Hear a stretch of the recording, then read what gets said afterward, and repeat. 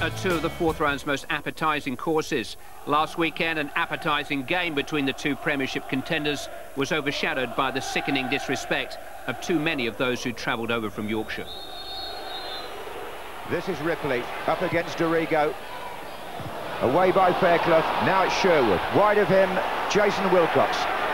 Blackburn playing really with two wingers here.